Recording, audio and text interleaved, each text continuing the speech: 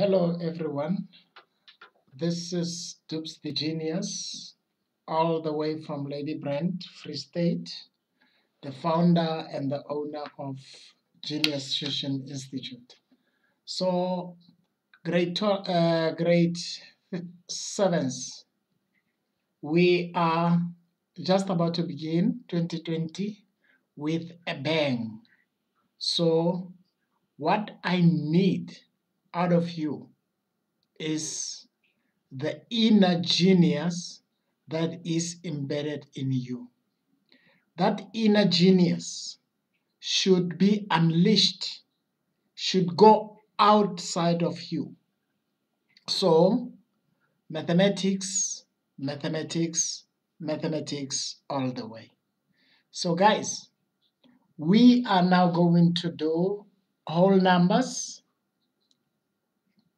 and the whole numbers are 0, 1, 2, 3, 4, up to infinity. So, what are we going to do with these whole numbers? We are going to round them off. Now, what is rounding off? You bring it to the closest value. So, let's start first with rounding off to the nearest 5.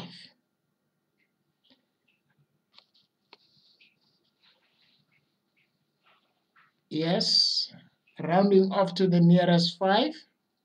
Now, what is that? This means rounding off to the nearest 5. It means you bring it to the closest multiple of 5. Now, what is a multiple of 5? All the multiples of 5. 5, 10, 15, 20, 25, and so on. So, you must bring a specific number that is given to the closest multiple of 5. So, let's begin. Here we have 28. 28, bring 28 to the closest multiple of 5.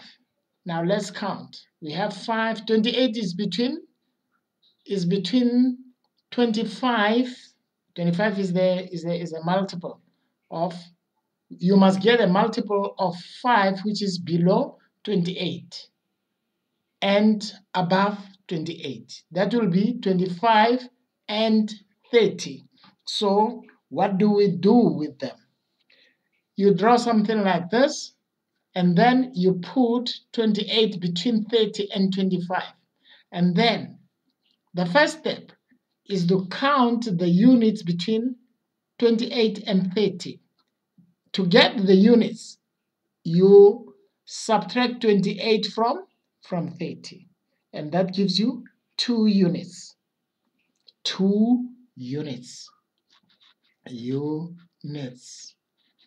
And then the second is to subtract 25 from 28.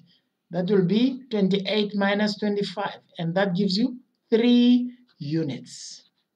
Now, when we talk about nearest, we must choose the lowest possible value, and that is 2.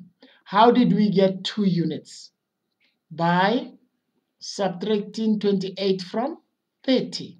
Now that means 28, when you round 28 to the nearest 5, 28 will be 30. That will be the shortest distance is 2. Therefore, 28 rounded off to the nearest, 28 rounded to the nearest 5 will give us 30. So this is it. You start first by finding the number that you are supposed to round off. Find between which multiples of 5 the number is. And then subtract 28 or that number from a multiple above it. and then get the units. The second is to subtract the lowest multiple from that particular number and get the units. And then the shortest unit, the smallest units will give you the exact value of which that number is rounded off to. So this is how you do it, guys. Now, here it is where you round it off to 5 units, to the nearest 5. So what happens when you do round off to the nearest 10? You do exactly as you did here. You must find all the multiples of 10 of which that number is between, and then you subtract as we did here. Then you'll get the exact value or a number. Let's take 28. 28 is between the multiples of 10, because we are supposed to round off to the nearest 10. Now, 28 is between 30 and 20. Now, from 28 to 30, how many units are there? In order to get those units, what are we supposed to do? In order to move from 28 to 30, you subtract this from that, and then you get 2. And thereafter, you subtract 20 from 28, and the units are 8. That is 8 units. Now, in order to be sure whether you did the right thing, you add this plus that. That should give you 10. That's it. Now, always remember, the nearest, you have to choose the lowest. 8, 2. Then that means you have to 28 rounded off to the nearest 10 will be 30. It will not be 20. Why? Because from 28 to 20 is 8 units. It's far. It is not the nearest. So this is how we do it, guys. Now, from this example, we can now have our task. And this task is like this.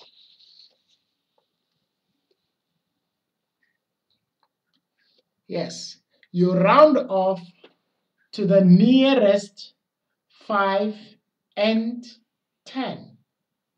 Round off to the nearest 5 and 10.